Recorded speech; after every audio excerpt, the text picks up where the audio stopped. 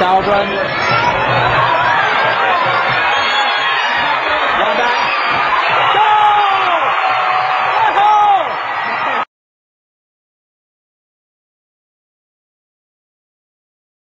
How intense is it for you like that?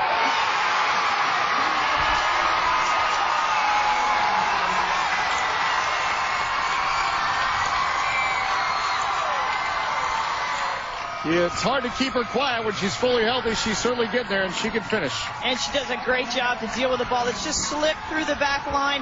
A nice turn by Devanna to set this up. You can see Wambach puts it on her left foot and is just able to make something of it. But tandem play of two forwards is always going to be much more dangerous because the center backs have to change their position.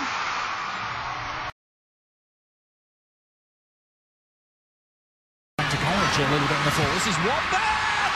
Yes!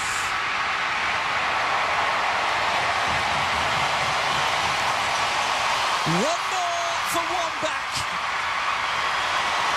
The Abbey Road leads to goal. And she puts it on that favored left foot. Good pressure by Kelly O'Hara there. And there's Abby with just hitting it perfectly. Great pressure to win the ball back quickly for the United States. And that's when you hit it with your sweet spot. Look at that left foot. It comes off clean. What a great goal.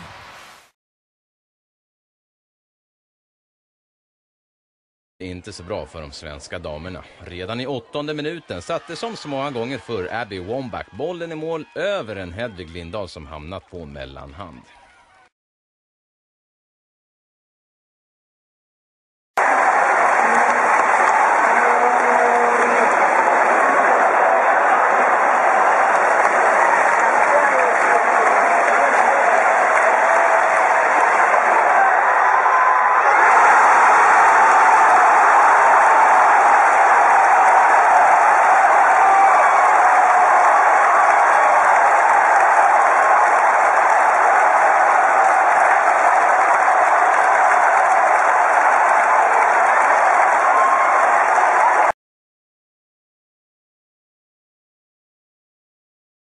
Get to see a look at it there, but I promise you that first look.